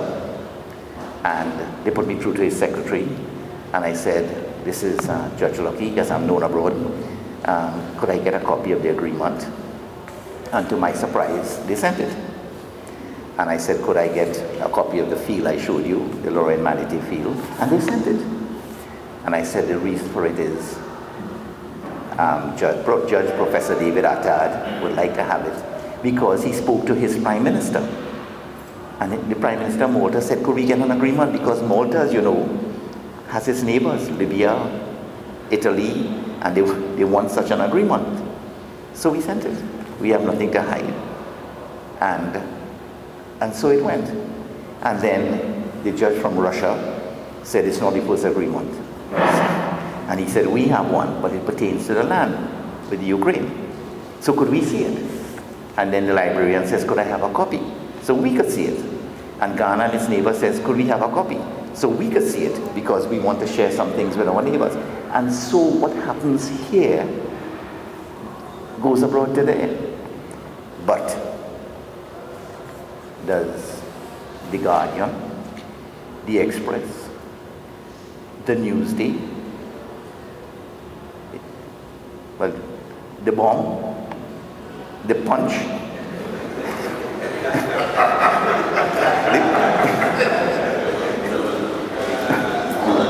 the TNT Mirror, do they put anything like that? You know, as one person put it, they deal with other maps. The Punch would put maps of ladies. So that's by the way. But do the media, because the literacy rate in Trinidad and Tobago is one of the highest in the world. I don't know if you know that. Everybody reads. And where do they get their information? Not everybody has those who get laptop computers either play games or they have to, I don't know what they look at. But where do they get the information? They get their information from the newspapers. You go around anywhere in the morning and you see everybody with a newspaper reading. And some people do read some things. They meet me and say, hey, I saw you on so-and-so committee. And hey, I didn't know about the case with the ship. So there are people who, they want to know. There's a thirst for knowledge. But in the thirst for knowledge, the fastest way to get it is in the newspaper. But, you know, you have to be very, very careful. You say something about the media, and the next thing you know is headline, Lucky criticizes the media in Trinidad and Tobago. Well, who is he to criticize the media in Trinidad and Tobago? And so you go into Bacchanal. So, you know, there are a lot of people who want to say things, they shut up.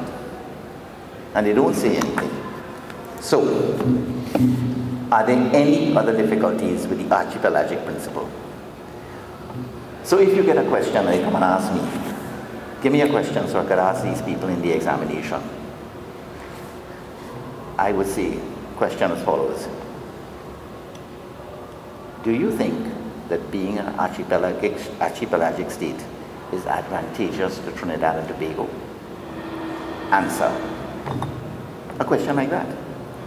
Do you think that, what are the advantages? What are the disadvantages, if any, of being an archipelagic state? You think about it. I'm not giving away questions, Mr. Jaipal Singh. I'm just saying these are things that we have to be concerned about. You know, the regime of the continental shelf. What, you know, how is it, how is it related to being an archipelagic state? In the exclusive economic zone, how do you measure it? Between Trinidad and Tobago, you throw that trap question, is there a boundary? The answer will be no. So, you know, there's much to come out from just that. And they call this the Constitution of the Oceans, because it was drafted and it took them a very long time. They took the 1958 Conventions on the Law of the Sea, and they met, and there were meetings in Geneva, in Caracas, and a lot of meetings at Montego Bay, where it was finally signed. And over a period, I remember Judge Yankov telling me that for months they would be meeting every day.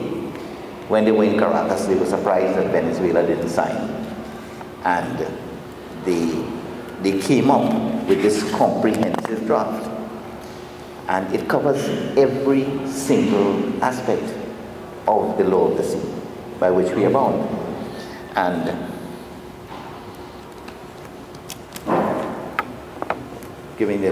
I'm letting the cat out of the bag, but this is the yearbook of my court, or the court in which I also preside. And in it, I'm giving it to the library here. You all can look up and see all the various things that we do. And you will see in here all the various, in the annexes, who signed what, and who signed what, and who signed the treaty, and Diplomatic Privileges and Immunities Act Convention, which has been signed by a lot of states. And when you look, even with the most powerful, you go to the Jodrell Bank radio telescope or any big telescope, and if you look inside, you'll see if you find Trinidad and Tobago. We're still studying whether we should sign it. So there's a lot to be done. And you have to study things before you do it. My God. Just before, I see my time is up, but I'm not asking for any fee, Mr. Jaiborson, but I am quite willing, and I'm in Trinidad most of the time, because I'm like a homing pigeon. You know, after 2 weeks in Hamburg, I want to come home. And, you know, the most I can stay abroad is 3. When they have me doing a case for a month, I'm fussy in the last week. And when we finish on the evening, like the last time we finished, I think, 9 o'clock at night, I was on a plane 4:30 in the morning, the next morning, to come home.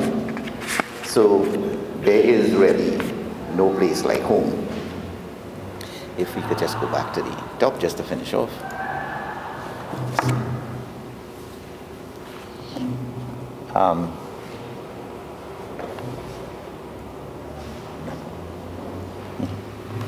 Yeah. Oh, sorry, I didn't want to show that because my name appears. This appears on the International Journal, and forget it's me. Everybody knows I'm from Trinidad and Tobago. Therefore, Trinidad and Tobago sets out with the Libertad.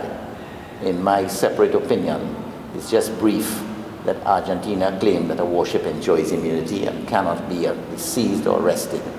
And the Libertad is to leave the port, and that's a part of the judgment. If you want to read the whole thing, I just put it there. Sometimes you have to be an egotist and, you know, bring your stuff with you so people could read it. And this is the Argentinian armed sailors prevent. We go up and show them the whole thing. Another one. That is when they were attempting to board the ship. Now, look at it here. And I brought this for one reason. Remember that 450 to 500 foreign ships pass through the Gulf of Paria every year because they are going from Point Lisas, well, here, they're going from Point Lisas, Point Apare, Port of Spain, Point Fortin. The liquefied gas goes through there and passes. There could be the possibility of a ship being seized. We are doing a case now, the MP Virginia, where the ship was seized in Guinea-Bissau because they said that they were refueling and it polluted the waters. And this was in the exclusive economic zone, and they seized it. And we are now going to decide whether the seizure was valid or not. The photograph there shows what was happening because they pulled up the gangplank, and this is the Argentinian ambassador coming to tell the sailors, well, are you going to let them come aboard? And the sailors and the captain saying no. So if you could go back to the judge in that instance was most interesting because you all asked, Mr. Allen raised it about internal waters, what rights you have. Judge. Yeah.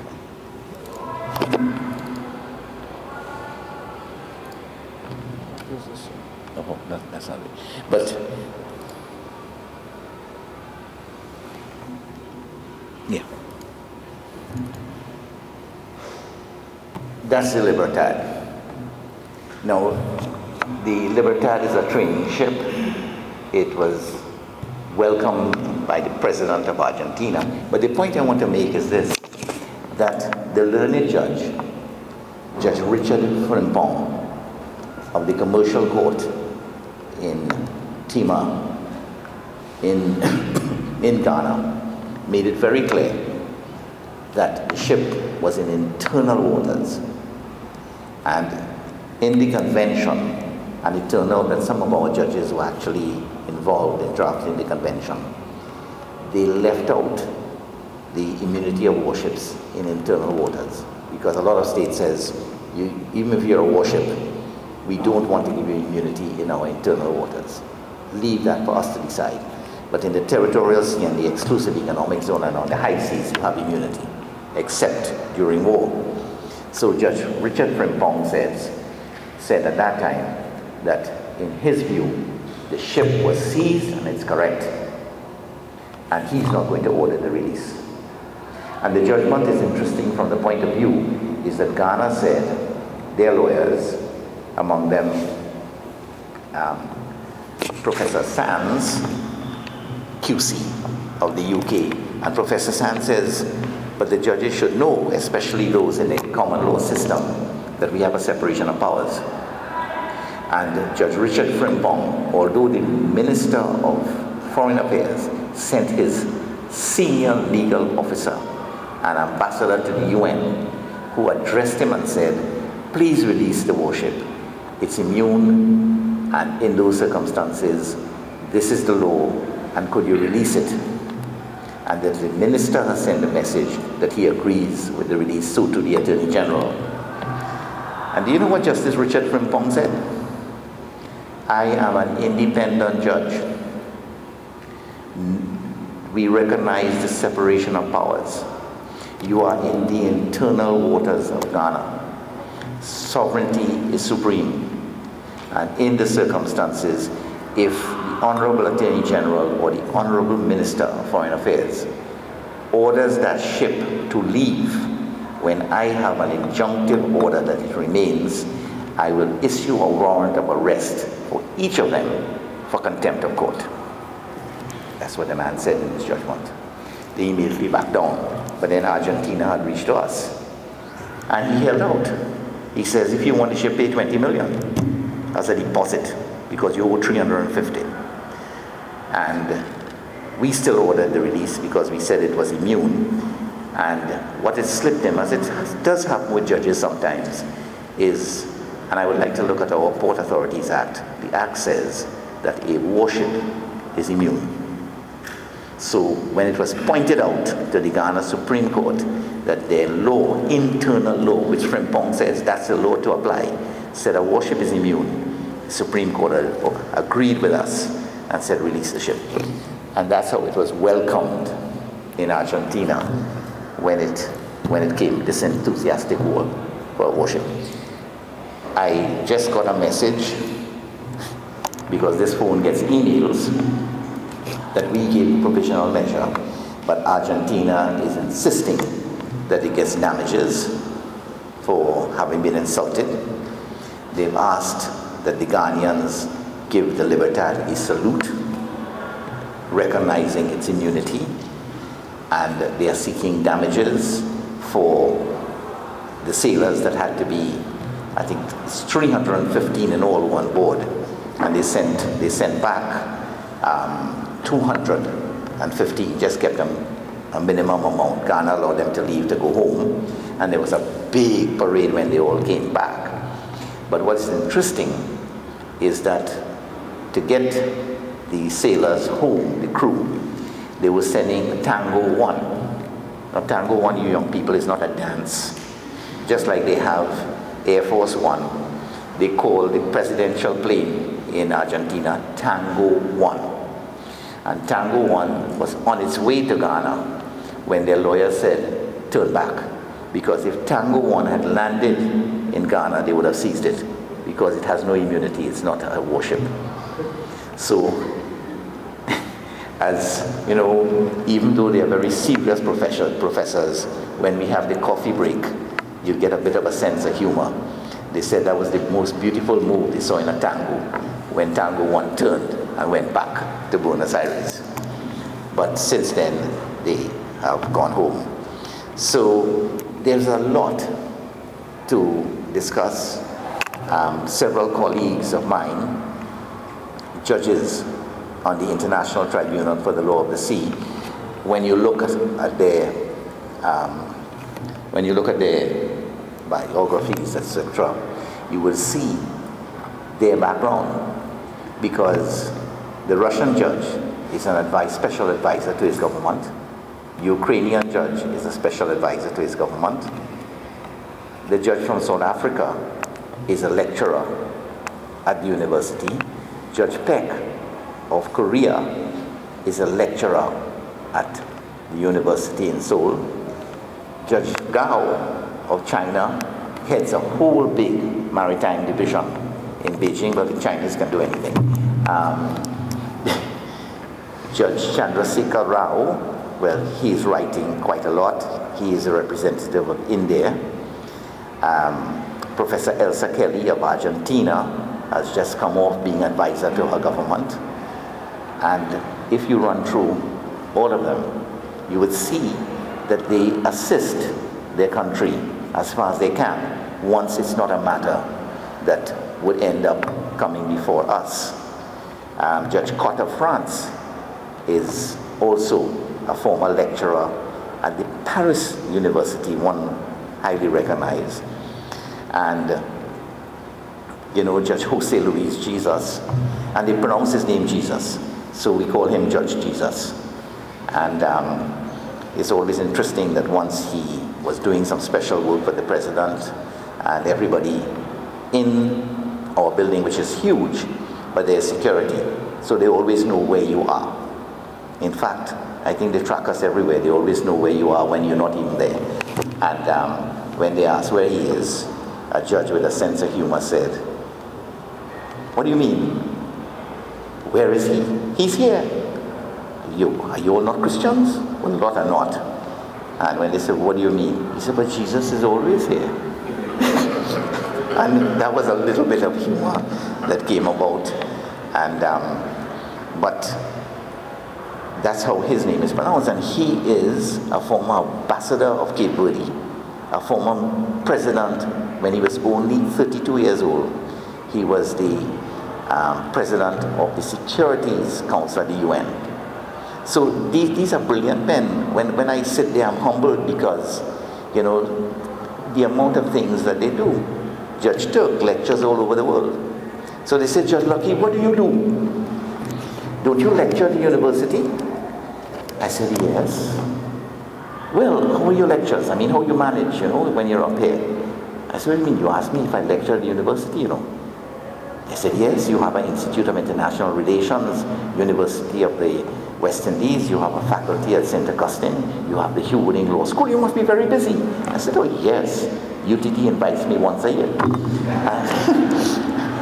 And I'm being quite frank, you know. So they said, but doesn't your government, your ministry ask you anything, you know, for you to make a contribution? I said, no, they don't, because they know everything. And when you say, well, look, what do you think of so-and-so? And the beautiful answer is, we know. I said, okay, Institute of International Relations, would you like me to come up and speak to you? I went once, 3 years ago. And during the lecture, I don't know if it was near carnival time, but there must have been about 20 people. 10 of them were sleeping. 5 of them were drowsing. 2 were snoring. And the only 3 who listened were 3 in the front seat. So I continued with the lecture, and I said, most probably, you know, it was seeping into their dreams. So I never went back. But it's so different. When I went to Venezuela, I was bombarded with questions. And in Beijing, you know, you get surrounded by, you know, you finish your speech and you come down and you have all the talking around you. And then you're surrounded. Imagine being surrounded by about 50 of these Chinese intellectuals all asking you questions at the same time in perfect English. So in Trinidad and Tobago, we know everything. We know every single thing. We signed a treaty with Venezuela where the lawyers abroad are saying we shot ourselves in the foot. And we made a mess of things in the arbitration award with Barbados. Half of the people say we lost, half people say we won. We have you know, Trinidad and Tobago, we know everything beautifully. So, thankfully, I was asked by UTT to come here, and as Mr. Allen correctly said, we hope that what I've said would encourage you. But there's much more. This is a short time. When I speak to my colleagues, if you want to speak about concepts of the law of the sea, you need at least 5 lectures. And I've offered to give 5, and Mr. Allen smiled broadly, and I've never seen such a broad smile on Mr. Jack Paul Singh's face when I said I will do it for free, and I was immediately handed a piece of paper and said, sign this. Which I would willingly sign, because I feel that I should share my views, because even if you disagree. And then we've had Mr. Bowman McDowell, who I gave a designation, and he said, don't repeat it because this is being taped. But I know that I'm not giving you a plug for him, but he is associated with Heritage Radio and his programs on Tuesdays and Thursdays afternoons. And he interviewed me once on the law of the sea, and he had a gentleman there who didn't know that I was speaking from my study with the convention there, so I could look at it. But it's an interesting interviews, and they try to bring home the people, but people prefer to look at other stations who make jokes and criticize people, and so, whereas this is an intellectual process on Heritage Radio, which I appreciated. But the thing is, he puts it on. I'll end with this, and I apologize to you. You have that program on from 4 o'clock until 6 o'clock. And on Tuesdays and Thursdays, that's the time I exercise and play tennis to get my stomach flat. So I want to thank you all very much. Here, I would like to say quite openly that when he found out that, well, Mr. Bennett McDowell said immediately when he heard that he would come all the way from the Far East, and I'm certainly not speaking about Lebanon or Syria or Tunisia, but he came from that far and came down here. I want to thank the student from I said student, not student, from Barbados, who's also here. I want to send my greetings and thanks to the Honorable Leader of the Opposition, Dr. Keith Rowley, a geologist in his own right, who has asked, and they immediately welcomed them. So we have here senior legal officer and economist, who I hope what I've said today would be useful for the future. As we move forward as the unitary state, the Republic of the Archipelagic State of Trinidad and Tobago, and thank you all very much for being here.